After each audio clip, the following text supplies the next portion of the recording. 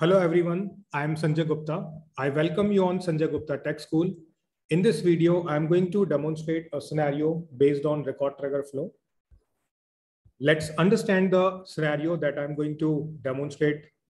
So we need to update child records without using the loop element using record trigger flow.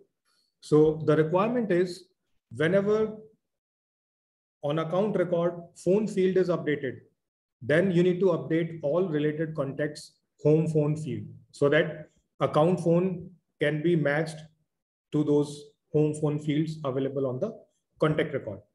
So this I'm going to show you how we can implement without using loop element. So I'm going to create new flow that will be a record trigger flow. And as we need to update the account, so this flow will be based on account object when a record is updated. And here I'm going to apply a condition. So phone is changed true, right? So if phone field is updated, then we need to update the related contacts.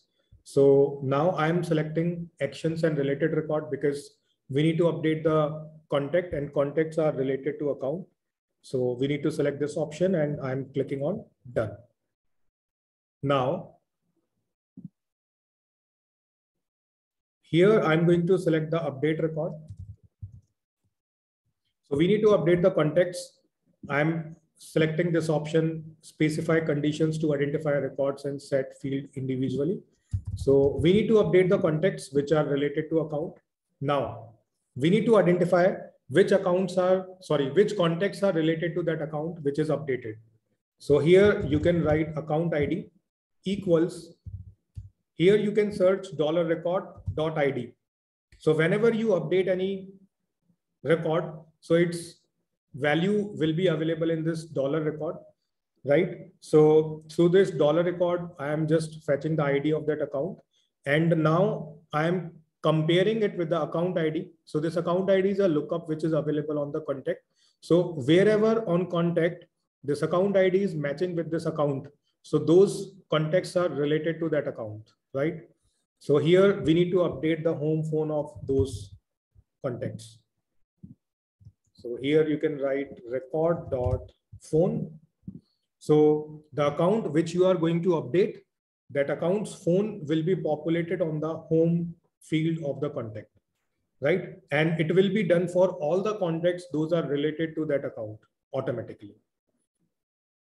Okay, so now I'm clicking on done. So this way this flow is created. Now I'm just clicking on save.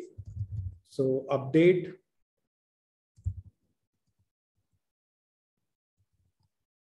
related contacts without loop. And I'm clicking on save, activating this flow. Now moving here.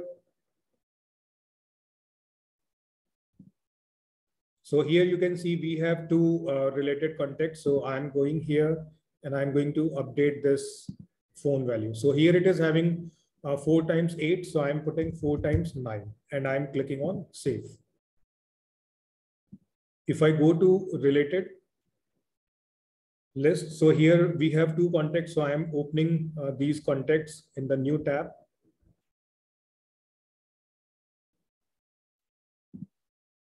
Moving to details. So here you can see home phone is available and it is having that value. So on account, we are having this value. If I copy it and try to search it, so it is matching. If I go to another contact on the details, so here also you can see the same value is available on the home phone.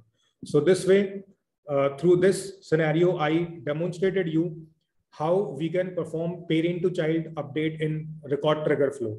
So if you do something on the parent record, if you do some updation on the parent record and that update you want to apply on the child record without using loop element, so this demo will help you out.